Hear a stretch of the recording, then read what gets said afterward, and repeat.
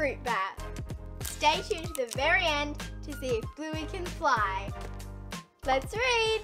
Bluey, Bingo, Mum and Dad are playing pop-up croc. Again, says Bluey when the game ends. No, that's it. Bedtime, Mum replies. Not fair. Bluey doesn't want to go to bed. No!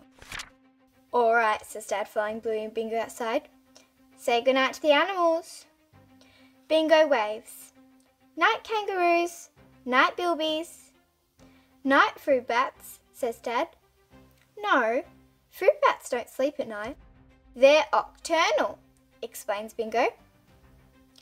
You mean they don't need to go to bed now? Asks Bluey. No, but you do, says Dad. Bluey wishes she was a fruit bat. But fruit bats don't get to play rocket ship. Dad zooms Bluey and Bingo upstairs to the bathroom. I don't need a shower, complains Bluey.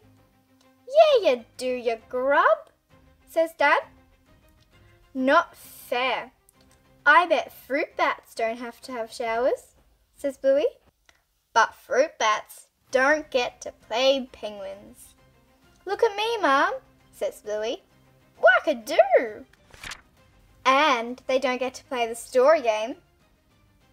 Dad starts reading. She opened the door, but out jumped a huge, hairy snore. Wake up! The kids squeal. Spider! Dad yells. They laugh until Mum comes in and kisses them goodnight. Not fair. Bluey wants to be a fruit bat, not go to bed. Bluey sneaks downstairs and cheekily asks Mum if she can stay up. Dad is asleep on the floor, dreaming about playing touch footy.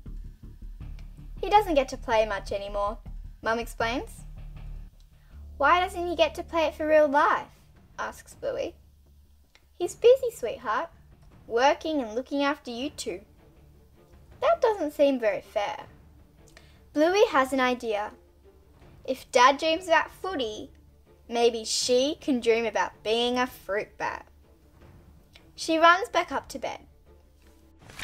Bluey closes her eyes, and all of a sudden, she's soaring high above their house, flapping her arms like a fruit bat.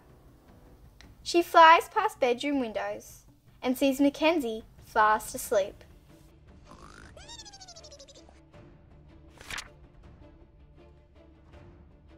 She gets massively full, eating lots of fruit.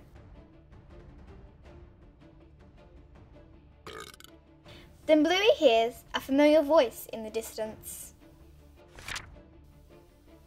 It's Dad playing footy with his mates. Hey Dad, yells Bluey. Hey Bluey, you're a fruit bat, said Dad waving. How is it?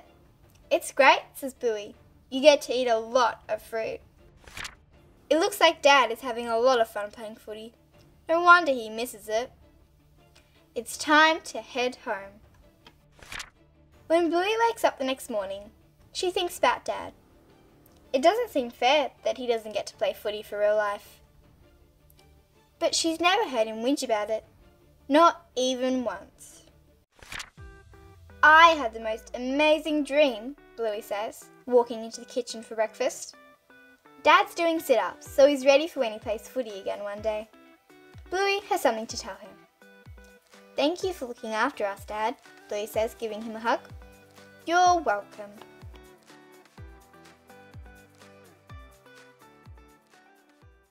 Thank you so much for joining me to read tonight. I hope you have a great night, and if you'd like to see my next book, remind Mum and Dad to subscribe. See you next time.